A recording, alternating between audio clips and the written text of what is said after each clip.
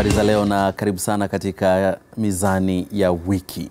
Juma hili Tanzania kwa mara nyingine imepata heshima ya kuwa mwenyeji wa mkutano wa 58 wa mashauriano ya kisheria za kimataifa kati ya bara la Afrika na Asia, unaweza kusema Aalco. Ni mkutano ambao ulifanyika hapa ukazinduliwa siku ya Jumatatu na makamu wa rais Samia Suluhu Hassan. Lakini pia wajumbe na wale viongozi kadhaa wa Aalco pia walipata heshima kukutana na Rais Dokta Magufuli, ambapo walikwenda kule Ikulu. Kwa maana hiyo kwamba waliweza kukutana na viongozi wale wa juu wote wa nchi hii. Ni mkutano ambao umetoka na maazimio kadhaa na kuifanya Tanzania pia kuwa mwenyekiti kwa kipindi cha mwaka mmoja. Kwa hiyo unaweza ukasema mwaka 2019 Tanzania imekuwa ni kinara kwa kuongoza taasisi mbili. Nazungumzia SADC ambayo mwenyekiti wake ni Rais Dr. Magufuli, katibu wake mkuu ni Stagomena Tax Dokta huyu. Lakini hali kadhalika pia kwa upande wa Aalco, sasa mwenyekiti ni waziri wa Katiba na Sheria Balozi Dr. Gastorn na katibu wake mkuu ni Dr. Gastorn naye pia ni Mtanzania. Tutauangazia mkutano huu wa 58 na yale yatokanayo katika mkutano wenyewe. Nini faida ambayo mataifa haya yanaendelea kuyapata kuelekea mkutano wa 59 ambao utafanyika mwakani. Naitwa Nurdin Selemani, ndiye ambaye ninakualika. Studio ni naye Dr. Gastorn, katibu mkuu wa Aalco. Karibu sana. Asante sana. Kwema. Nashukuru sana. Lakini pia ni naye Profesa Sifuni Mchome, katibu mkuu Wizara ya Katiba na Sheria, ambao wao ndio kama wenyewe wa shughuli yenyewe. Karibu sana Dokta. Nashukuru sana Nurdin. Kwema Profesa. Salama kabisa. Tuanze kwa wenyewe kwanza, Aalco. Dr. Gastorn. Unaweza ukasema nini baada ya mkutano wa 58 kukamilika hapa Tanzania? Mkutano wa 58 umekamilika kwa mafanikio makubwa sana. Umekamilika kwa mafanikio makubwa ukiangalia ajenda ambazo zilikuwa zimewekwa na zilizokuwa zinatarajiwa kujadiliwa. Zimekwenda kama kwa kweli ilivyokuwa inatarajiwa. Na ni heshima kubwa kwa sababu sasa Tanzania ni mara ya 3 kuweza mkutano huu kufanyikia katika nchi hii. Wa kwanza ulifanyika mwaka 86, wa pili 2010 na huu 2019 ni mara yake ya 3. Yeah. Tunaposema Aalco, kuna watu wengine hawezi wakawa naelewa hii Aalco ni na kwa nini ipo Aalco ikihusisha Afrika tunaishi. Aalco ilianzishwa mwaka 1956 na ni matokeo ya mkutano wa Bandung uliofanyika mwaka 55 kule Indonesia. Mwaka 55 mwezi wa 4 mwaka 1955 nchi changa ambazo zilikuwa zimeanza kupata uhuru za Asia na Afrika zilifanya kongamano la pamoja. Ni kongamano ambalo lilikuwa ni la kwanza la aina yake la nchi hizi za Afrika na Asia kukutana na kuweza kujadili mustakabali wao katika macho ya kimataifa na maisha yatakayoendelea baada ya wao kuwa uhuru, na pia kuwasaidia nchi zingine ambazo zilikuwa zinapata sasa uhuru. Na miongoni mwa mambo yaliyojitokeza katika mkutano wa Bandung huu ni pamoja na umuhimu ulioonekana kwamba sheria za kimataifa ndio zilikuwa zikitumika kuwakandamiza wa Afrika na wa Asia wakati ule mataifa mengi yakiwa ni makoloni. Sasa wamepata uhuru. Leo inabidi sheria hizo za kimataifa ndio ziwasaidie kuweza kuwa na sauti na maslahi yao kuweza kusikilizwa katika macho ya kidunia.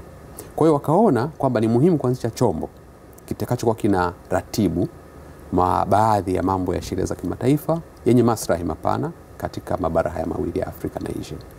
Kwa hiyo mkutano ukaazimia kwamba miongoni mwa chombo muhimu kabisa kiwe chombo cha kisheria. Kwa hiyo Aalco ndio ikawa imezaliwa mwaka 56. Kuanzia hapo mpaka sasa Aalco inaendelea kuwa ni jumuiya ya mashauriano ya sheria za kimataifa kati ya bara la Asia na bara la Afrika. Na kazi zake kubwa ni 3.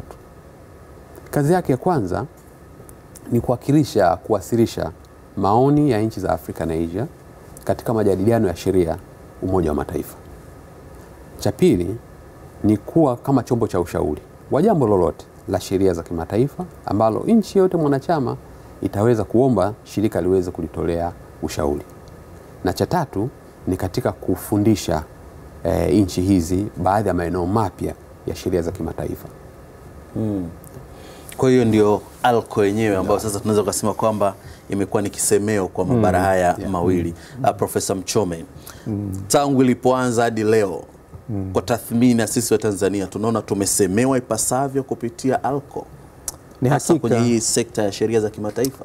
Ni hakika kabisa. Nadhani tumesemewa vizuri, kwa maana ya kwamba tayari maoni yetu mbalimbali ambayo yamekuwa yakifikishwa huko na maendeleo katika sheria hizi za kimataifa, tunaona tu zinaendelea kuimarika na sauti yetu inaendelea kusikika. Sisi unajua tulijiunga kwenye miaka ya 1965, lakini baadaye tukawa wanachama kamili kwenye miaka ya 1973. Na wakati huo ukumbuke kwamba Mwalimu Nyerere ambaye ndio alikuwa baba wa taifa na rais wa nchi yetu alikuwa anazungumzia sana haya masuala.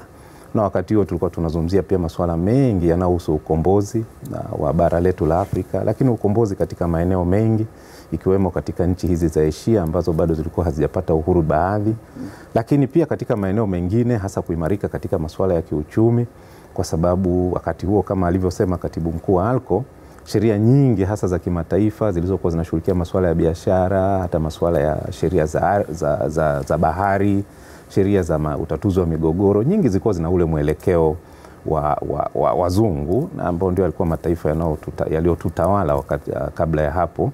Kwa hiyo ilionekana ni vizuri na sisi tukawa na mchango wetu na tukaendelea kuimarisha eneo hilo, lakini ilifika mahali ambapo pia wakati mwingine hawatusikilizi. Na hivyo unaendelea kuwa na juhudi na kuendelea na chama hiki na jumuiya hii ambayo imekuwa ni kisemeo kizuri. Na ukiangalia tangu imeanza na mpaka imefika sasa, ilianza na wanachama wachache sana. Lakini leo tayari tunazungumzia wanachama wameshafika 49 kama sikosei, Katibu Mkuu kama atanisaisha kwenye hilo, lakini wamefika 49 kwa sababu katika kikao hiki tulichokifanya hapa Dar es Salaam, nchi moja imejiunga. Kwa hiyo zimetoka 48 zimekuja 49. Sasa ukiona kama nchi 49 tayari wako katika jumuiya hiyo, na sio kwamba zinapungua zinaongezeka, ina maana ni taasisi ama ni jumuiya ambayo imekuwa ikifanya kazi kwa uzuri na kwa namna ambayo inaridhisha zile nchi ambazo ni wanachama, na namna ambayo wanahitaji kutumia sasa chombo hicho ili kiendelee kuwasemea. Ninavyofahamu jumuiya yetu hii ipo katika Umoja wa Mataifa, kwa maana imepata ile status, ile hadhi ya kuwa mmoja wa waangalizi ama observers, lakini pia ina status katika jumuiya nyingine ambazo zinahamua mambo kadhaa ya kimataifa. Nafahamu kwamba wapo katika ile mahakama ya kimataifa ya makosa ya jinai ama ICC. Kwa hiyo pia kule wanatusemea katika kwa namna moja ama nyingine. Kwa hiyo ni jumuiya ambayo sisi tunaamini bado ni nzuri, na ndio maana hata tumempeleka Tanzania na akakae pale na yeye aweze kutusaidia katika masuala mbalimbali. Tunazungumzia mataifa 48 na sasa yamefika 49 ambayo wanachama. Kiuzoefu kwenye hizi sheria huwa kuna nyakati ambazo sisi tunabadilishana sheria nyingine na wenzetu kulingana na matakwa ya wakati. Katika eneo hili la sheria hasa hizi za kimataifa, hizi ni sheria za wote. Tuna makundi. Unaweza kukuta kuna sheria, tuna kundi la sheria za nchi ambazo hizi sheria za nchi basi zinabaki kama sheria za nchi, lakini inawezekana sheria hizo pia zinafanana na nchi nyingine. Kwa hiyo zinawezekana kuna mambo kadhaa ambayo mnaweza mkatumia uzoefu wa nchi nyingine na mkabadilishana huo uzoefu na mkafanya kazi. Lakini kuna sheria sasa za kikanda. Kwa mfano sisi tuna kanda hii ya Afrika Mashariki, tuna kanda hii ya Sadiki, lakini tuna kanda pia ya Afrika kama bara. Huwa kuna kuaga na sheria ambazo ni za kikanda zaidi, na mara nyingi ni mikataba, mara nyingi ni itifaki ambazo tunakuwa tunazo. Lakini sasa pia katika kanda hii, katika dunia sasa tuna sheria ambazo sasa ni za wote, za dunia, ambazo hizi mara nyingi tunazita ni sheria za kimataifa, ambazo ziko katika makundi mbalimbali, nazo hivyo ziko katika mikataba, itifaki na vitu vingine ambavyo sasa hizi za sheria za kimataifa mara nyingi zinakuwa na mtu anayezipropose. Sio kwamba zinaanza tu pupu, lakini kunakuwa na mtu anayezipropose, na mara nyingi sasa waliokuwa wanazipropose walikuwa ni wazungu. Sasa sisi katika jumuiya yetu hii tukaona hata na sisi pia tunaweza tuka-influence, tunaweza tukashawishi uwepo wa hizo sheria, tunaweza tukashawishi mabadiliko katika hizo sheria. Na ndio hapo sasa Aalco ilipoonyesha kwamba ni chombo muhimu, ni jumuiya muhimu, kwa sababu ule ushawishi ambao umetokea kule, kwa mfano katika sheria hizi za bahari, wamekuwa na ushawishi mkubwa tu, na nchi za Afrika na za Asia zimekuwa na ushawishi mkubwa tu, pamoja na kwamba bado kazi haijaisha, lakini angalau unaona kuna maelewano fulani yanayojitokeza katika eneo hilo. Na hivyo kuona ule umuhimu wa kuwa katika jumuiya badala ya kwenda peke yako. Ukienda peke yako wanasema unaweza ukajikuta unakwama mapema. Lakini mkienda kama kundi, mkienda kama jumuiya, mkienda kama watu ambao mmeshakubaliana jambo, inakuwa rahisi zaidi katika kushawishi na mabadiliko kweli yanaweza yakatokea. Dr. Gastorn, Aalco inaonekana sasa inakuwa ni kitu kikubwa zaidi, na wengine wanachama zaidi wanaendelea kuja. Afrika na Asia. Kwa nini Afrika na Asia, licha kwamba ulisema kikubwa ilikuwa ni kwamba tulikuwa tunaonekana tulitawaliwa zaidi na wazungu ambao walitukandamiza, wakawa wanataka hata hizo sheria ziendelee kutuumiza. Sasa hivi malengo makubwa ni nini ya Aalco yenyewe, ukiondoa tu yale malengo ya mwanzoni ya kutaka tuseme ili tusipate kukandamizwa, sababu dunia leo ni ya teknolojia zaidi na watu wasomi wanakwenda kwa kasi mno. Naam, shirika hili au jumuiya hii kazi zake kimsingi zimebakia kama zilivyokuwa mwaka 56, ila zinabadilika kulingana na uhalisia wa nyakati. Kwa mfano, wakati wa mwaka 56 Umoja wa Mataifa ulikuwa na wanachama 51 tu. Na sisi Afrika na Asia wengi hatukuwa wanachama Umoja wa Mataifa. Sasa hivi Umoja wa Mataifa una wanachama 193. Asia na Afrika ni zaidi ya nusu ya wanachama wa shirika la Umoja wa Mataifa. Kwa hiyo mchango wetu ni mkubwa na nafasi yetu tayari ni kubwa. Na hiyo ina maana kwamba sisi pia kama shirika, hoja ambazo ziko mezani kwetu ni nyingi sana kuliko wakati ule. Wakati wa miaka 50, 60 mpaka 70, sheria za kimataifa ukiziangalia katika mlengo wa Afrika na Asia, unaweza kuziweka katika magrupu matatu au nyakati tatu. Nyakati ya kwanza ni wakati ambapo sisi tulikuwa ni wahanga wa sheria za kimataifa. Maana yake kwanza sheria ya kimataifa ilikuwa haitutambui kusema kweli. Kwa sababu nchi ambayo haikuwa huru ilikuwa haiwezi kutambulika. Wakati ule mlengo mkubwa wa sheria za kimataifa ulikuwa unaangalia kwamba watu muhimu au vitu muhimu katika sheria za kimataifa ni nchi. Na kwa hiyo mpaka uwe nchi ndipo ambapo kidogo wewe unakuwa ni mtu muhimu katika macho ya sheria za kimataifa. Hatukuwepo katika macho ya sheria za kimataifa. Kwa hiyo wale wakoloni ndio walikuwa wanatusemea. Kama UK basi yeye ndiye alikuwa anasemea na makoloni yake yote. Kama ni Ufaransa yeye ndiye alikuwa anasemea na makoloni yake yote. Kwa hiyo tulikuwa ni wahanga kusema la kweli. Tumepigania uhuru, sasa baada ya kupata sasa tumekuwa huru. Haya, sasa tumekuta sheria tayari zipo. Tumekuta taratibu tayari zipo. Kazi yetu ya kwanza ilikuwa ni kuzitambua. Tujipange, tuzielewe, tujue sasa wajibu wetu, haki na wajibu. Vitu ambavyo wakati wa ukoloni tulikuwa hatuvijui kabisa. Kwa shirika kazi yake kubwa sasa ilikuwa ni kuelimisha watu. Kuwaelimisha watu. Vile vitu vya msingi kabisa vya sheria za kimataifa, kwamba kama nchi una uhuru, kama nchi una hadhi hii, una haki hii. Lakini baada ya miaka hasa 60 na 70, mara moja uwezo wetu wa Afrika na Asia ulikuwa mkubwa. Tukaanza sasa kuona uhalisia wa zile sheria kwamba maslahi yetu kumbe hayawezi kutekelezeka kama sheria hizi zikiendelea zilivyo. Kwa hiyo tukaingia hatua ya pili. Hatua ya pili sasa ni mfumo wa maboresho, kusema la kweli. Ndipo tukaanza kuona baadhi ya nchi zikileta sasa mawazo mbadala, mchango mbadala, ili kuweza kuboresha zile sheria zilizokuwepo. Kwa hiyo tunaona sasa katika jumuiya hii baadhi ya michango ya shirika katika sheria mpya za kimataifa, kwa mfano sheria ya mambo ya baharini ambayo ilitungwa miaka 80, tayari ilikuwa na mchango wa nchi za Afrika na Asia. Na maeneo mengi tu ambayo tayari unaweza kuona sheria zilizotungwa kuanzia 70 kuendelea mpaka sasa kwa kiasi kikubwa zina maslahi fulani ya nchi za Asia na Afrika. Sasa hatua ya tatu ambayo tunaiona sasa hivi ni pale ambapo tumekuwa ni wengi sasa Umoja wa Mataifa na namba zimekuwa ni kubwa, na pia baadhi yetu tumekuwa sasa na utajiri mkubwa sana. Nchi za Asia sasa ni katika duniani hapa ni nchi ambazo zinakuwa kiuchumi na zinakuwa ni nchi zenye nguvu sana. Kwa hiyo ni nchi ambazo pia zina sauti katika duniani. Sasa unaona kwamba shirika sasa linajikita kuwa sasa ndo kiongozi wa kuweza kusema, kwa sababu una namba kubwa ya watu, lakini pia una mawazo mengi ya maboresho. Hata sasa katika maboresho mengi yanayoendelea, utakuta kwamba ni maboresho mengi yanatoka Afrika na Asia, na nchi sasa zile ambazo zilikuwepo wakati ule kama bara la Asia au the western countries, sasa kazi yake kubwa sasa ni kulinda ile misingi kwamba hawa mabadiliko haya yanayokuja mengi yasiweze kuzibadilisha katika hilo.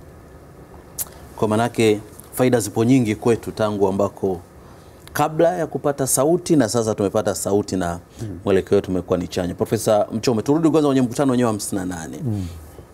Tanzania tumekuwa wenyeji baada ya kumaliza mkutano wa 58. Tanzania tumetoka sehemu moja kwenda sehemu nyingine. Niseme kwamba kila jambo ni hatua. Kwanza ilikuwa ni muhimu tuwalete hawa hizi nchi wanachama pamoja hapa Dar es Salaam. Hili jambo tumefanikiwa, lakini katika kuwaleta pamoja pia na sisi tulikuwa tuna hoja zetu ambazo tulikuwa tunafikiri kwamba ni vizuri zikajadiliwa. Kwa mfano kwenye maeneo ya biashara za kimataifa, uwekezaji wa kimataifa. Utakumbuka kwamba mwaka 2017 tulipitisha sheria 2 hasa za mali asilia na utajiri ule wa nchi yetu, lakini tulipitisha pia na sheria nyingine ambayo ilikuwa inahusu kwamba bwana tujadiliane pale ambapo mikataba tunaona ina mapungufu. Lakini wakati huo pia tulifanya marekebisho katika sheria zetu zinazosimamia maeneo hayo, kama ni mali asili, kama ni maeneo ya madini na maeneo mengine, kama ni kodi, ili tuweze kuona faida. Kwa sababu mali asilia hizi na utajiri huu ambao tunao unatakiwa umfaidi mwananchi afaidi. Kwa hiyo tulifanya hayo mabadiliko. Sasa katika kikao hiki kwanza tulichukua fursa ya kuwajulisha wenzetu kwamba sisi tayari katika msimamo wetu tunafikiri kwamba mali asilia za nchi, utajiri wa nchi utumike kwa manufaa ya wananchi. Na tulifanya katika statement yetu tulioitoa, tulifanya rejea ya ile mikataba ya mwaka 61 ambayo iliendelea kuboreshwa hata mwaka 62 kuhusu utajiri, kuhusu mamlaka ya nchi, permanent sovereignty katika masuala hayo yanayohusu utajiri huo, yanayohusu mali asilia hizo. Kwa hiyo sio kitu ambacho tulikianza sisi wenyewe, lakini tulikuwa tunarejea katika mikataba mbalimbali ambayo nchi tayari tulikuwa tumeshaifanya katika miaka hiyo ya 60. Na ukumbuke katika miaka hiyo ya 60 Aalco ilikuwepo. Kwa hiyo katika michango ambayo Aalco ilifanya hata kufikia azimio kama hilo, pia ilikuwa na mchango wa hizi nchi ambazo zilikuwa zimeanza kupata uhuru. Sisi ilikuwa na sisi tuko katika hizo harakati, ndio tulikuwa tumeshafika katika kupata uhuru. Kwa hiyo tulikuwa tunafanya rejea ya masuala haya. Kwa hiyo ilikuwa ni vizuri katika mkutano huu kuwajulisha kwamba sisi kama nchi kwa kweli tunafikiri ni vizuri mali asilia za nchi, ni vizuri utajiri wa nchi ukatumika kwa manufaa ya wananchi wake, na ndio maana juhudi mbalimbali zinaendelea kwa sasa. Lakini tulizungumzia pia utatuzi wa migogoro, na katika hilo tulizungumza pia kwamba kama nchi tunaona migogoro mingi, kwa nini sitatuliwe hapa nchini kwetu? Ulikuwa kama unafahamu kabla ya hapo, migogoro mingi unakwenda unapelekwa Ulaya, unapelekwa wapi, lakini gharama zinakuwa kubwa. Pia inakuwa kama vile unawekeza kwenye nchi hizo, kwa sababu ukilipa gharama kule si fedha inabaki kule. Wananchi wako wakienda kule, mawakili au ni nani wakilipwa, si watazitumia fedha kule. Kwa hiyo kama nchi unakuwa na mgogoro, lakini hata fedha tena nazo zinakwenda katika nchi mataifa mengine. Tukafikiri kwamba ni vizuri sisi tuwe na taasisi zetu hapa. Ni nchi huru, ni nchi yenye mamlaka mbalimbali ambayo inaweza kutatua migogoro yake yenyewe, na ni nchi ambayo kwa kweli sisi hatumuonei mtu yoyote. Mara nyingi tunapenda kama ukija ukiwekeza, basi uwekeze kwa namna ambayo wewe nao utapata manufaa, lakini na nchi itapata nayo pia manufaa, kwa sababu ni biashara. Lakini ukumbuke kwamba huu mtaji tulionao sisi ni wetu, sisi ndio wenye mtaji. Kwa hiyo ukiwa na ile mali asilia ulionayo nchini, ile ni mtaji. Ukiwa na ule utajiri, huo ni mtaji. Kwa hiyo kumbe wewe unaleta fedha ambao ni mtaji, na sisi tuna mtaji wa asilia. Kwa hiyo tufanye biashara yenye maana, na biashara ambayo kweli itaonekana mbele za watu kwamba inasaidia nchi, lakini inasaidia na wananchi wake. Tulizungumzia na masuala mengine, kwa mfano migogoro ya hapa iko duniani, na sisi tukasisitiza kwamba tunapenda migogoro yote itatuliwe kwa amani. Haya mambo ya kuvutana, kupigana na nini, watu kwa nini wasikae tu mezani wakatatua? Na mengi inatatulika tunaamini, lakini ni lazima watu wakutane.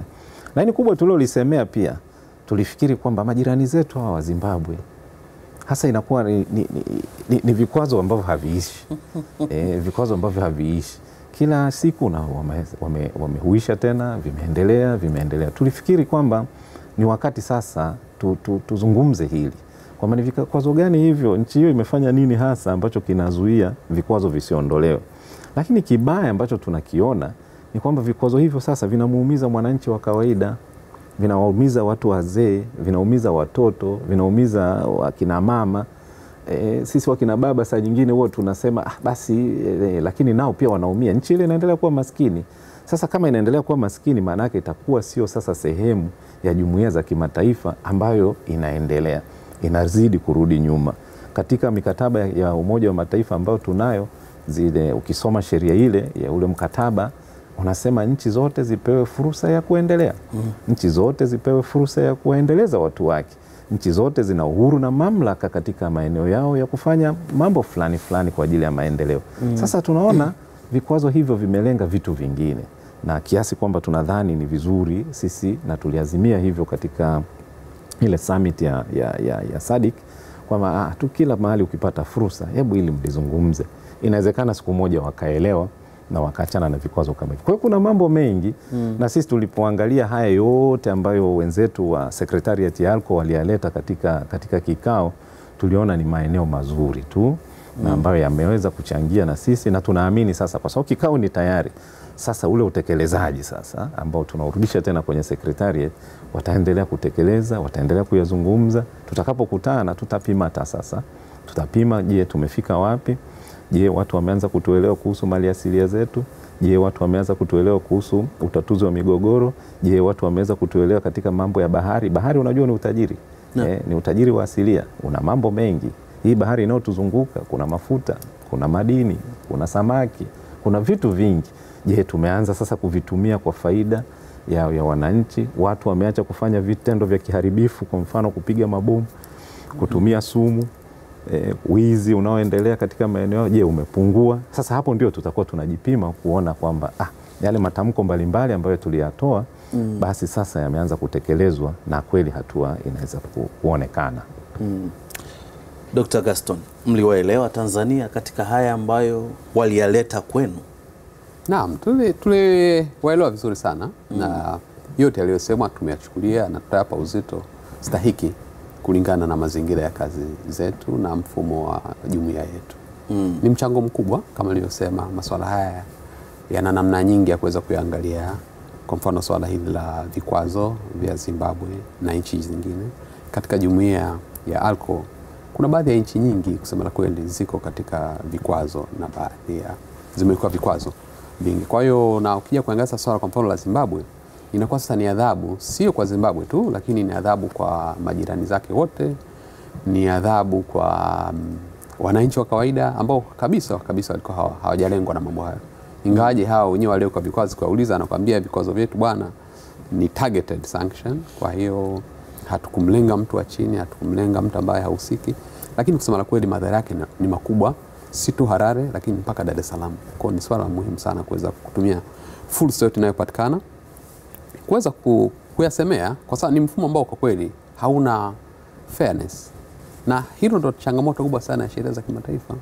Lakini pia chanzo cha sheria za kimataifa tulizonazo nyingi hazikuanza katika mfumo wa fairness, na yote anayefikiria kwamba sheria za kimataifa zipo katika kuleta fairness basi anakosea kidogo. Zinaleta ushindani, na ni muhimu kila mtu akawa macho, na kila mtu kujitahidi kutumia nafasi yote alionayo kuhakikisha kwamba interest zake au maslahi yake yanasemewa. Bila hivyo sheria haitafanya chochote. Naam, tungali sote katika mizani ya wiki hii leo tukiangazia mkutano wa 58 wa Aalco ambao ulikuwa ukifanyika hapa nchini Tanzania, na nikukumbushe tu siku ya Ijumaa ilikuwa ni siku mahususi kule Harare kupaza sauti kwa ajili ya kusemea vikwazo ambavyo vimewekwa na Marekani pamoja na Umoja wa Ulaya EU kwa nchi ya Zimbabwe. Rais wa taifa hilo The Crocodile Emerson Dambuzo Mnangagwa alizungumza na kusema kwamba kwa muda mrefu hawajawahi kupokea msaada wote kutoka Benki ya Dunia, lakini pia hata Shirika la Fedha la kimataifa IMF. Kwa hiyo wapo katika wakati mgumu na sasa wanasema imetosha ili nchi iweze kupiga hatua. Naitwa Nurdin Suleiman, tutapumzika kidogo na kisha tukirejea hapa tutaingia katika baadhi ya mambo ambayo Tanzania iliendelea kushauri katika sekretariat ya Aalco, ikiwemo swala la mahakama ya kimataifa uhalifu wa kivita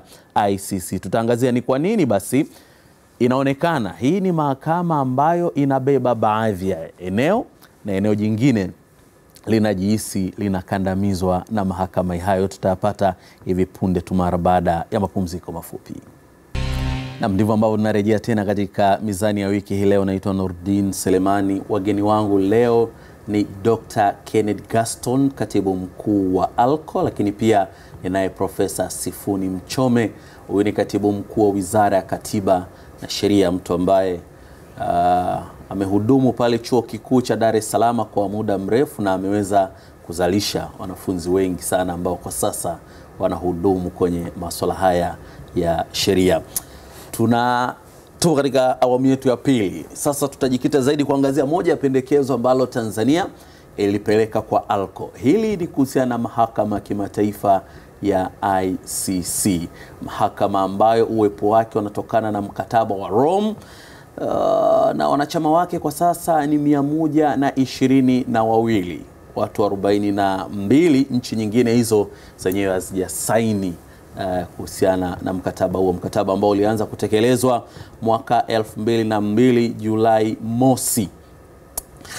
Profesa, kwa nini sasa tunaona kwamba hii mahakama iangaziwe kwa jicho tofauti zaidi?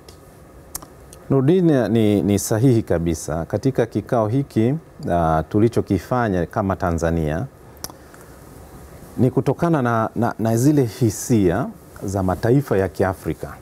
Na mataifa ya Kiafrika pia yanakutana mara kwa mara kule Addis Ababa katika vikao, yanajadili mambo ya Afrika katika kupitia umoja huu wa nchi za Afrika, na kuwa wanakuwa na misimamo na masuala mbalimbali. Na kati ya mambo ambayo walishawahi kujadili ni kuona mbona hii mahakama inaonekana kama ni ya kutuonea sisi nchi za Kiafrika. Na utaona wakati ule ambapo masuala ya Kenya kwa mfano yalipokuwa yamejitokeza, masuala ya Sudani na sehemu nyingine, lakini na vitisho vingi ambavyo vilikuwa vinajitokeza, nchi zilikuwa zinaanza kuona hii sasa mbona kuna nchi nyingine zinafanya hayo lakini hazichukuliwi hatua ambazo kama sisi tunachukuliwa. Ni kweli mataifa mengine yamekuwa na changamoto katika masuala yake ya ndani, matatizo na ukiukwaji wakati mwingine wa haki za watu, haki za binadamu, kwa sababu sisi huko Afrika tunazungumzia pia haki za watu. Tunazungumzia haki za watu na haki za binadamu. Unakuta kuna ukiukwaji. Lakini sasa kuwa kabla kwenda kwenye hatua hizo za kufikishana mahakamani, huwa kuna zile njia taratibu za ndani. Na mara nyingi tunasema masuala ya ndani ya nchi katika kujaribu kuyatatua na kuyamaliza. Tunaona nchi nyingine zinapata fursa ya kuyatatua matatizo yake kutumia njia za ndani, na tunaona nyingine zinapelekwa moja kwa moja kule katika mahakama hiyo. Lakini unaona nchi ambayo hata haitatui lakini haijafanywa kitu chochote. Hasa hizi nchi za Kiafrika zikapata hiyo hisia kwamba hapa tusipokuwa waangalifu, tusiposema kwamba mnapokwenda sipo, tusipozungumza, tusipotumia vyombo vyetu kama jumuiya hii ya Aalco kusema, inawezekana ikafika mahali ikawa tu ni mahakama ya kuziandama hizi nchi za Kiafrika. Nchi za Kiafrika zinapitia changamoto, lakini nchi za Ulaya pia zilipitia changamoto. Nchi za Marekani zilipitia changamoto na mabara mengi yamepitia changamoto. Kwa hiyo kumbe changamoto ni sehemu ya nchi na historia ya nchi katika kufikia yale malengo ya maendeleo tunayohitaji. Hakuna nchi hata moja duniani ambayo haihitaji maendeleo. Zote zinahitaji maendeleo. Zinahitaji maendeleo kwa nchi, lakini zinahitaji maendeleo pia kwa ajili ya watu wanaoishi katika nchi hizo. Na hivyo maana yake ni kwamba sheria mbalimbali tulizonazo zitusaidie kufika kule. Sasa sheria inapoonekana kwamba hii haitusaidii kufika kule, inajaribu kutuonea na inajaribu kutukatisha tamaa na inajaribu kuturudisha nyuma sasa ili tusiweze kufika pale kwenye malengo yale. Sasa hizo sheria lazima tuzisemee. Na unagundua kwamba nchi zinapokutana kwa pamoja huwa ndipo zinapobadilishana mawazo na kuweza sasa kuzungumza. Na tulipozungumza haya ni kwa sababu tuliyaona ni hapo katika jumuiya yetu ya Afrika tunayazungumza, umoja wetu wa Afrika unazungumza, lakini katika mikutano mikubwa tunayokwenda ya Umoja wa Mataifa tunayazungumza. Sasa tukifika kwenye jumuiya yetu hii ya Aalco, na inabidi tuzungumze ili hatimaye sauti hii ikisikika, basi yale maboresho ambayo yanafanyika katika vyombo hivi yataendelea sasa kufanyika na yatafanyika kwa namna ambayo itasaidia sasa tuwe na chombo chenye kutenda haki. Katika ulimwengu huu ni ulimwengu wa ushindani, lakini katika ushindani tunahitaji tuwe na ushindani wa haki. Ushindani ambao unafanyika kwa namna ambazo kwa kweli zina haki ndani yake na watu wanaona kwamba kweli hii ni haki. Watakapoona kwamba sio haki, sasa hata imani na vyombo hivyo inaanza kupotea polepole, na mwisho wataanza kuvidharau, na mwisho wake havitakuwa vinafanya kazi kama ambavyo vilivyohitajika kuifanya. Ni vyombo vinavyotumia gharama kubwa nyingi tu. Sasa hizo gharama wazungu wanasema kuwe na value for money. Sasa kama value for money huioni katika chombo hicho kwamba imefanya kazi ambayo inaonekana ni kumuonea taifa fulani, then pale value for money huwa haionekani. Inapofika mahali ukaona actually fulani ambaye amefanya kitu kibaya na kikubwa hajachukuliwa hatua, pale value for money pia huwa haionekani. Sasa tunachohitaji ni maboresho. Ni maboresho. Ni chombo kizuri lakini kinahitaji maboresho ili kiweze kutenda haki kwa mataifa, kiweze kutenda haki kwa watu ambao wanakwenda katika mahakama hizo, lakini kiweze kutenda haki ile ambayo hatimaye italeta maendeleo katika nchi zinazohusika. Dr. Gastorn, kabla sijaja kwako, najua ni mtaalamu zaidi wa hizi sheria za kimataifa.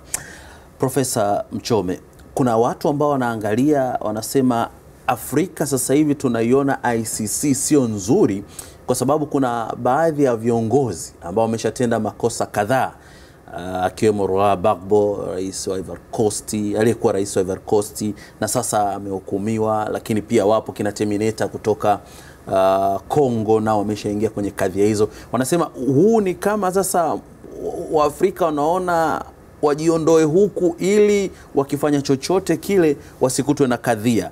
Wachache wanatolea mfano wa Kenya wakati ule ambako ghasia ambazo zilitokea baada ya uchaguzi, wakati huo mwendesha mashtaka wa ICC akiwa Louis Moreno Ocampo. Heka zilikuwa nyingi, baada akaja akatoka na majina 6 akiwemo rais wa sasa na makamu wake na kuleta kidogo tafrani, lakini wanasema yaliyofuata baada ya hapo hata chaguzi ufuata sasa hivi watu wamekuwa waoga kwa sababu wanasema iwapo tukichochea kuna ICC. Hili pia sisi tunaliangalia na kuona kwamba uzuri wa namna hiyo upande mwingine. Huo ni uzuri. Unajua vyombo hivi tunavyovianzisha ni ili kuwe na, kwa Kiingereza wanasema deterrence, viweze kuzuia vitu fulani visifanyike.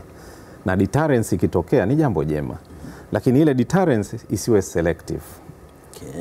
Isiwe selective. Iwe sasa ni kweli yeyote duniani anayefanya kitu kama hicho aweze sasa na yeye kuchukuliwa hatua. Yeyote anayefanya mambo yanayokwenda kinyume sasa na sheria mbalimbali tulizonazo, basi na yeye aweze kuchukuliwa hatua pia katika hilo. Kwa hiyo deterrence inachotakiwa kufanyika iwe universal. Sheria za kimataifa zina principle moja ya universality. Sasa Kiswahili chake Gastorn atakieleza. Universality kwamba ni ya wote, iwe ni ya kiulimwengu, isiwe selective. Ikishakuwa tu selective tayari unaanza kupata changamoto. Sasa huku inaonekana ni selective, so deterrence yes kweli, lakini sasa imekuwa selective. Kuna mataifa mengine tunaona vitendo kama hivyo vinafanyika, lakini mbona sasa kule hawachukuliwi hatua? Tunachosema tuchukuliane hatua wote kwa sababu ni chombo cha kimataifa. Kwa hilo ndio changamoto tu inapokuwepo. Yeah. Ni mahakama ambayo inaongozwa na rais wake Chile Ebo Osuji. Mwendesha mashtaka wake kwa sasa ni Mwafrika mwanamama kutoka Gambia, Fatou Bensouda. Aalco, ICC mnaiangalia kama mahakama ya namna gani, hasa pia ukiwa ni mtaalamu wa hizi sheria za kimataifa? Utaweza kutupa hiyo picha hiyo? Jumuiya ya Aalco kimsingi ina mkataba na mahakama ya kimataifa ya makosa ya jinai ICC, Na mkataba tulionao na ICC ni kuendeleza yale malengo makubwa ya ICC, ambapo kusema kweli lengo kubwa la ICC ni kuondoa impunity, kuondoa mfumo ambao baadhi ya watu hawashitakiwi au hawashitakiki. Mfumo huo ndio ambao ndio kitu kikubwa sana ambacho kilifanya mahakama ya ICC iweze kuanzishwa. Sasa kama shirika sisi tuna wanachama wengi. Baadhi ya wanachama pia ni wanachama katika mkataba wa Rome ulioanzisha mahakama ya ICC. Baadhi ya nchi sio wanachama wa mkataba huo. Baadhi ya wanachama nafikiri wanakubaliana na kazi inayofanywa na ICC, lakini pia baadhi ya wanachama wana mashaka kwamba ICC pengine haifanyi kazi vizuri kama ambavyo inatakiwa. Sasa mahakama ya ICC ni muhimu tukaangalia katika historia yake. Kwanza, Umoja wa Mataifa sio nchi, ni jumuiya kama jumuiya zingine, na kama jumuiya haiwezi kuwa na mamlaka makubwa kuliko nchi katika kinadharia yake. Mamlaka ya Umoja wa Mataifa yanatokana na nchi wanachama, na ni wanachama hao ambao wanaweza wakaongeza nguvu au hata wakaipunguzia nguvu shirika hilo. Vivyo hivyo, mkataba wa Rome ulioanzisha mahakama ya kimataifa ya jinai ni mkataba ambao uliridhiwa na wanachama, kwa maana kwamba ya nchi wakajadiliana kwa muda mrefu, wakakubaliana kwamba sasa hapa ilipo inaweza kufanya kazi vizuri, na imeanza kufanya kazi. Sasa katika utendaji kazi wake, baadhi ya nchi zinaona kwamba pengine haifanyi kazi vizuri, na kwa hiyo maboresho yanahitajika. Lakini pengine tukumbuke falsafa ya Bwana Buddha kwamba duniani hakuna kitu chochote ambacho ni cha milele au permanent. Kitu kimoja tu ndio cha permanent, ni mabadiliko. Basi maana yake ni nini? Rome Statute hakuna mtu anaweza kuilinda au kuitetea kwamba imekamilika, kwamba hahitaji maboresho yote. Hapana. Hapana. Kila jambo linahitaji maboresho kwa sababu linaendana na muda na wakati. Sasa kwa muda sasa hivi mahakama inakabiliwa sana na mashaka katika maeneo yafuatayo. Moja, nguvu alizonazo mwendesha mashtaka wa mahakama hili au prosecutor. Wengi wanaamini kwamba prosecutor amepewa nguvu nyingi sana ambazo inabidi zipungue, kwa sababu yeye kimsingi anaweza kuamua ni wapi aanzishe mchakato wa mashtaka na wapi asianzishe mchakato wa mashtaka. Sasa katika maamuzi ya mwendesha mashtaka, wengi wanaona kwamba kwa nini anaamua sana kuanzisha mashtaka Afrika au katika baadhi ya nchi zingine, na ndio maana wengi wanasema mbona hili pia limetokea sehemu nyingine lakini hajaanzisha mashtaka. Kwa hilo ni eneo moja ambalo lina changamoto zake, lakini pia lina majibu yake, kwa sababu kama pia utaweka mfumo wa kutaka labda maamuzi ya mwendesha mashtaka yapitiwe na baadhi ya mtu, tuweze kuangalia itaweza kweli kufanya kazi vyema. Kwa sababu kumbuka, mwendesha mashtaka kabla hajashtaki huwa anapeleka ushahidi kwenye mahakama ya mwanzo au pre-trial chamber, na majaji anawapa ushahidi ule. Majaji wanapojiridhisha kwamba kweli kwa ushahidi tulioona, hata kabla hatujapata utetezi, tunaona kesi ipo, ndipo sasa anaweza kwenda hatua nyingine ya kuweza kushtaki. Kwa wengi wanaona kama tayari mwendesha mashtaka haamui tu kwa sababu kuna kachomo mle ndani ambako kanapitia, na mara chache wamekataa maombi yake kwamba pana katafute tena ushahidi mwingine, hatujaridhika kama hapo. Hilo ni moja. Lakini la pili, wakati. Kwa sababu mahakama ya ICC kazi yake kubwa ni kushtaki pale tu ambapo nchi either haitaki au haiwezi kushtaki wahusika. Kwa kama kuna mazingira ndani ya nchi ambayo labda mtuhumiwa hawezi kushtakiwa, hapo ndipo ambapo mahakama ya ICC inakuja. Kwa hiyo kusema la kweli, mahakama ya ICC haiji kuchukua nafasi ya kazi za mahakama au mamlaka za nchi. Hapana. Inakuja tu pale ambapo mamlaka za nchi either zimeshindwa au haziwezi. Sasa hilo nalo lina changamoto yake. Kwa sababu kwa mfano Kenya, wakati nchi na mamlaka zake zinasema sisi tunaendelea na uchunguzi na tutaweka mchakato maalum wa kushtaki. Mwendesha mashtaka anaona pana, kuna ucheleweshaji hapa, mmechelewa.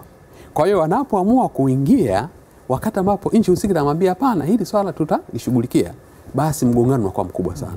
Na ndio maana hata yaliyotokea Kenya katika macho ya sheria za kimataifa ni kulikuwa na swala la wakati, kwamba wewe umekuja kuanza kushtaki wakati sisi tuna mchakato unaendelea. Sisi bado tunaendelea kufanya ushahidi, kukusanya ushahidi ndani. Hatujasema kwamba waliotenda makosa hatutawashtaki. Kwa hilo pia ni jambo jingine ambalo tatizo. Tatizo la tatu ni nguvu ya Baraza la Usalama la Umoja wa Mataifa. Kwa sababu kwa mujibu wa Rome Statute sasa hivi Baraza Kuu la Usalama la Umoja wa Mataifa linaweza kumshtaki hata nchi ambayo sio mwanachama, likafanya reference ya nchi ambayo sio mwanachama. Ndio kama nchi kama Sudan ambayo rais wake wa zamani Bashir alishtakiwa, lakini walisema mimi sio mwanachama, na ndilikuwa hoja yake ya kwanza ya utetezi kwamba mtanishtaki vipi? Kwa sababu hii mahakama imeanzishwa kwa mkataba, na mkataba una watu walioridhia mkataba. Mimi sikuridhia mkataba. Sasa kwa nini hii mahakama inakuwa sasa ni mahakama ya kimataifa inayowajumuisha walio sign na ambao hawakusign? Lakini kusema la kweli hoja yake ni kwa sababu ya mahakama ya Baraza Kuu la Umoja wa Mataifa. Nalo lakini lina majibu mazuri tu. Kwa nini nafanya hivyo? Kumbuka, kabla mahakama ya ICC haijaanzishwa, matatizo yalipokuwa yanajitokeza, Umoja wa Mataifa ulikuwa unaanzisha ad hoc tribunal au baraza la kuweza kuyasuluhisha haya mambo. Kwa hiyo imefikia wakati ambapo Baraza Kuu la Usalama wa Umoja wa Mataifa linasema kwa sababu tayari tuna chombo cha kimataifa ambacho kinahusika na mambo ya jinai, hatuna haja tena sisi kuweza kuanzisha mabaraza matukio yanapotokea. Kwa tukio linapotokea mara moja, Baraza Kuu linaweza kuchukua hiyo likarifaa kwa Security Council, kwa ICC, hapo ICC kafanya hivyo. Lakini hapo pia kuna kipengele kingine ambacho kinaipa nguvu Baraza Kuu la Umoja la Usalama la Umoja wa Mataifa kuweza kusimamisha mwenendo wa kesi unaoendelea. Sasa ile inaonekana kama vile kwa kweli ni interference kubwa sana. Kwa maana kwamba prosecutor hawezi kuendelea na kesi kama Baraza Kuu la Usalama la Umoja wa Mataifa likimuomba kwamba hii kesi hebu isimamishe. Na ndio maana nchi sasa tunakuja sasa kwenye ile hoja kwamba kwa nini baadhi ya wengine hawashtakiki? Kwa sababu hao ambao wanataka kushtakiwa wengi wao wako katika Baraza Kuu la Usalama la Umoja wa Mataifa. Na kwa hiyo hoja itakapofika kwao hakika hawataipitisha. Kwa hiyo watu wanasema basi kama sisi ambao hatupo kule, Baraza Kuu linaweza likatupeleka. Lakini wenyewe kama linawahusu hawezi kushtaki. Kwa hiyo kimsingi hayo ni miongoni mwa maeneo matatu katika macho ya sheria za kimataifa ambayo kidogo yana changamoto na hitaji pengine maboresho. Na ndo hayo ambayo wakati mwingine yanachukuliwa kama ICC sasa inawaangalia tu Afrika au inawaangalia waishi. Dr. Gastorn ametupa somo zuri sana kwenye yale ambayo yanaangaziwa na mitazamo ya hayo ambayo yanabeba uwepo wa ICC yenyewe. Wakati ambako nchi kadhaa za Afrika zinasema umefika wakati wa kuipa kisogo mahakama hii ambayo inaonekana haitupi nafasi nzuri sie kama wanyonge ambao tunaonekana sisi ndio ambao lazima twende ICC. Lakini pia umemsikia Dr. Gastorn akisema kwamba kuna nyakati ambazo mpaka zifike ndiko ambako ICC natakiwa iingie. Kwa muktadha huu sasa, Profesa Mchome, na tayari Tanzania imeshaanza kushauri sekretarieti ifanye jambo hapa, inaweza ikawa mwisho wake na sisi tukasema tukae kando, au sisi tunataka tuone tu mabadiliko tu ndani ya ICC? Sisi tunahitaji mabadiliko, tunahitaji maboresho, kwa sababu nchi pia usiziache sana zikawa na hiki kitu tunaitwa impunity, yani wakajifanyia mambo ambayo hata yanatisha watu. Unajua ni binadamu, nchi zinaongozwa na binadamu, nchi zinaongozwa na vyombo vilivyotengenezwa na binadamu. Kwa hiyo kuna kipindi ambacho unahitaji pia kuzidhibiti ili ziende sasa kwa yale matakwa ya mambo makubwa ambayo tumekubaliana kimataifa, lakini kwa malengo makubwa ambayo tumeweka katika chata ile ya Umoja wa Mataifa, lakini tumeweka katika hizi instruments ama mikataba mbalimbali ya haki za binadamu, lakini kwenda pia hata na sheria za nchi, kwa sababu sheria za nchi zote, hakuna sheria ya nchi ambayo inaruhusu impunity. Huwa haipo. Sheria zote zinahitaji ustaarabu fulani wa kufanya kazi hasa kwa ajili ya kuendeleza wananchi. Kwa hiyo chombo ni muhimu. Tatizo ni ile kwamba kinahitaji maboresho. Kimeanza, kimefika mahali tunaona kinakuwa, lakini tunaona kinakuwa kidogo sio vizuri. Tukiimarishe, tukiboreshe, kiweze kufanya kazi yake kwa namna ambayo inasaidia. Na ndio maana umeona kwa mfano kuna baadhi ya mabara yameamua kuanzisha vyombo vyake vyenyewe. Unajua hiyo pia ni kama kureact against vyombo hivi vingine ambavyo unaona sasa hivi vinatuonea. Kwa hiyo ni bora tuwe na vyombo vyetu na nini. Lakini sasa ili kuleta ule umoja wa mataifa kidunia ni vizuri sasa chombo hicho kikaboreshwa, kikaimarishwa. Na ni vizuri wakatusikiliza. Sisi kwa sababu pia ni wanachama wa Umoja wa Mataifa. Kwa hiyo watusikilize. Tuna hiki tume yetu ile ya kuendeleza sheria za kimataifa, tume ile ikae na sisi tusikilize ni wapi tunaona kuna mapungufu. Na baadhi ni hayo ambayo ameeleza Profesa Gastorn, Katibu Mkuu wa Aalco, ambayo yanahitaji kufanyiwa kazi. Sio mambo madogo. Sio mambo madogo. Lakini yakifanywa kazi chombo hiki kitaendelea kuimarika na kitakuwa ni chombo tu kizuri na kinachoweza kusaidia binadamu na nchi zetu ziendelee kwa namna ambayo ni nzuri. Uoni Profesa kama mataifa ya Kiafrika sasa hivi yakisikia ICC viongozi wake wanakuwa kidogo na tahadhari katika mambo wanaotaka kuyaendea? Tahadhari ni nzuri. Unajua binadamu kama nilivyosema, binadamu usipokuwa na kitu cha kumdhibiti pia ana uwezo wa kufanya vitu vingi. Na kati ya vitu ambavyo ana uwezo wa kuvifanya ni vitu ambavyo pia ni hatarishi kwa maendeleo ya nchi yenyewe, lakini kwa maendeleo ya watu wake.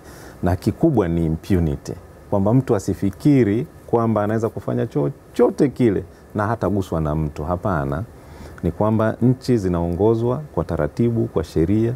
Kuna sheria nyingine ni za kimataifa, kuna sheria nyingine ni za kikanda, lakini tuna sheria za kwetu wenyewe kama nchi. Na sisi kama Tanzania uzuri, sheria nyingi tulizo nazo kwa kweli zinaendana na sheria hizi tu pia za kimataifa. Tuna katiba ambayo inaeleza haki za binadamu ndani yake, lakini tumeingia katika Jumuiya ya Afrika Mashariki ambayo nayo tumeweka misingi mizuri tu ambayo inatumika na sisi tunaitekeleza. Lakini tuko katika Umoja wa Mataifa, Umoja wa Nchi za Afrika, ambapo kule tuna ile chata ambayo inahusiana na haki za watu na zile haki za binadamu, na sisi tumeiridhia, tunaitumia. Kwa hiyo mambo haya yanaenda kwa namna hiyo. Kwa hiyo kitu kikubwa ni kwamba mataifa duniani yasiende kwenye impunity. Yaendelee tu kufanya kazi zao kwa uzuri, yaendelee kufanya kazi zao kwa namna ambayo wanawajenga na wanawaendeleza wananchi, na yaendelee kufanya kazi zao kwa namna ambayo yanaheshimiana. Mataifa pia lazima yaheshimiane. Tusianzishe vita tu bila sababu.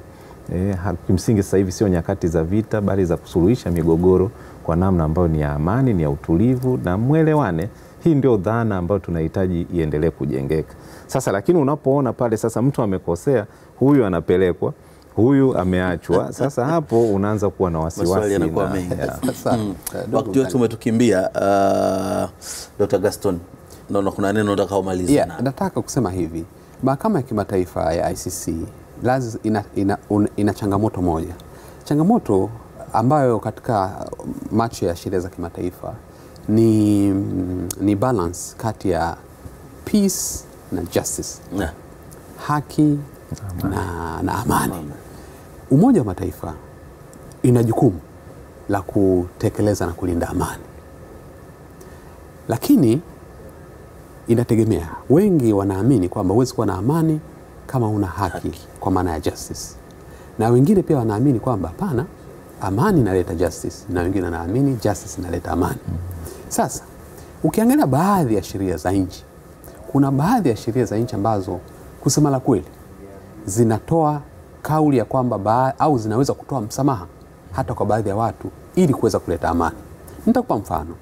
Makosa mengi yaliyotokea wakati wa apartheid system South Africa, mengi ni makosa ambayo yangetakiwa kwenda ICC.